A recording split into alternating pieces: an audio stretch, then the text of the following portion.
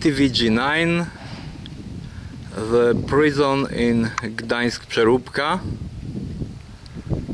the place in which Rafal Gawronski, Polish prisoner of conscience, was imprisoned. He was imprisoned for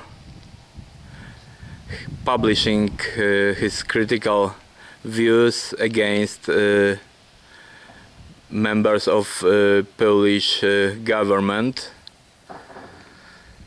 And as probably you know, in civilized countries the question of defaming, libeling is the question of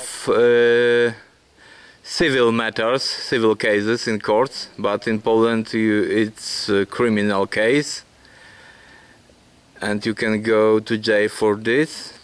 And another thing is that in civilized countries private people are protected more against libeling, defaming, and it's easy for them to win the case.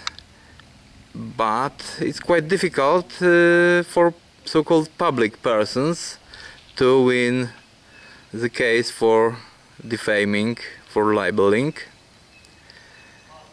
But in post-communist countries it looks different. It's difficult for private people, for common people to defend their rights, and members of government are